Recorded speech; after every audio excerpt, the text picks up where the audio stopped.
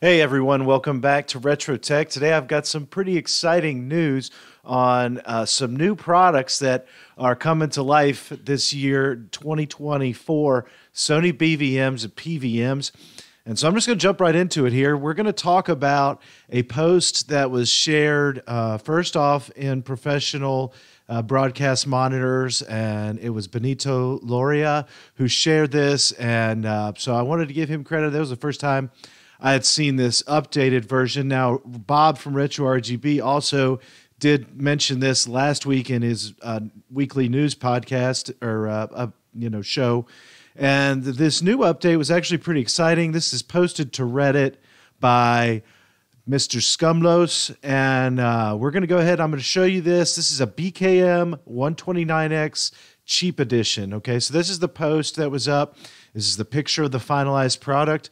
And for the most part, what this is this is a BKM 129X video input card that is cloned. And Mr. Scum, who he goes by Scum on other forums, his name is Martin. He actually released all the plans for this on like GitHub. And so we're going to go through here. I'm going to show you some of this stuff. But first off, I just wanted to show you this post, and then we'll go in here and down in the post, there was some pretty good information.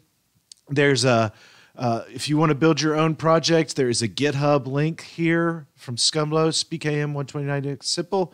And then there's an Arduino code because you do Arduino. I'm sorry, I don't know how to say that exactly right, but it's this little device here, this blue universal, programmable device here.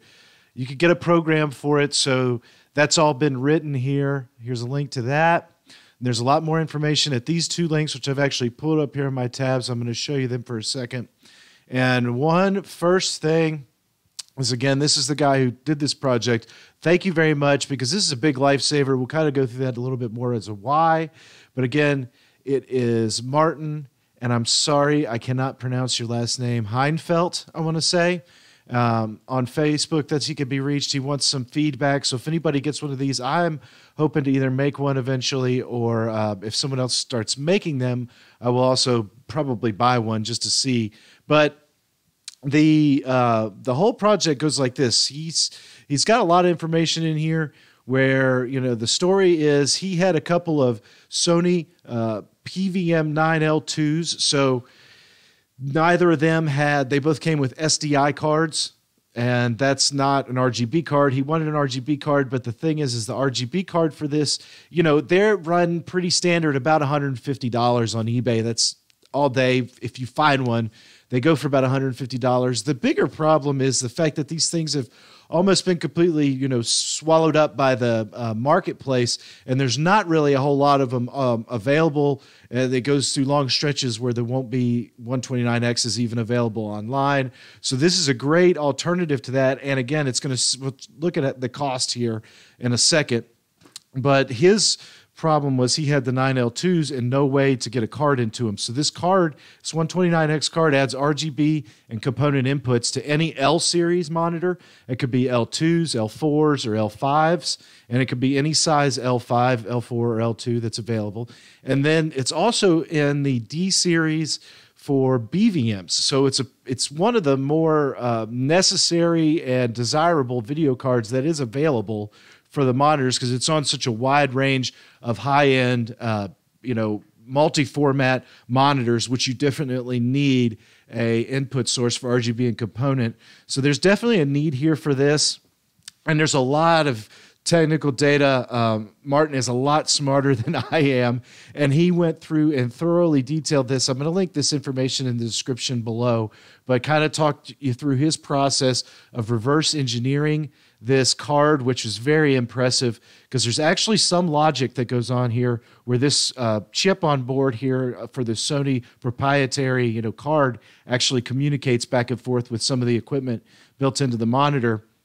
So he was able to go through and reverse engineer that, write up a program, and then he was able to get it to actually work. And there's, I guess, test runs from his first testing where he was able to get it to pull up in the option configuration as the BKM 129X. So again, lots and lots and lots of technical information here if you're interested. It's a pretty great story and a pretty great job at how he did that. And then there's another article here that he's made and written where it's just a little bit more detail on actually making the board. So here's a 3D rendering of I can't say that again, KiCad of the BKM 129X code. So there's what it looks like on the 3D printed, but actually the final version looked a little bit different, where the parts were populated down here, and it looks like some of them may have been able to be cut out. But pretty simple stuff. If you're good at building surface mount circuit boards, then you'll pretty much have an easy time making this. And we'll try to do it probably, or we'll buy somebody's, and if they put it out before that, if somebody makes them. But here's a list of all the components. And so roughly I made $25 for the completed cost here, which is, again, crazy, because that is goodness, 1/6 of the price of the original board. So that's a very good option for us to actually save money in this hobby, which isn't very often that somebody actually gets to save money. So again, more links. He also 3D printed a nice casing on the back of it, and there's another picture of that. So again, this is just awesome stuff. There's all the card, and then some shots of it working pretty much on every component and RGB. So really cool stuff. I also did want to mention one more thing that I noticed when I was looking here at the comments for this right here is Scumlo's pretty much donated this to the community. So thank you very much for doing that. And didn't ask any money for anything. But I was looking down here in the comments. It looks like our friend Jam, who made those really cool JVC cards, he says, very cool Jam version coming soon. So that's pretty awesome to note that I think eventually there will be a version of this available for purchase. But I'll have more links to the complete detailed versions of this. But this is a really great thing for a number of reasons. Again, I've got an official 129X card here, and that design it's not too far different than the actual design here of this card.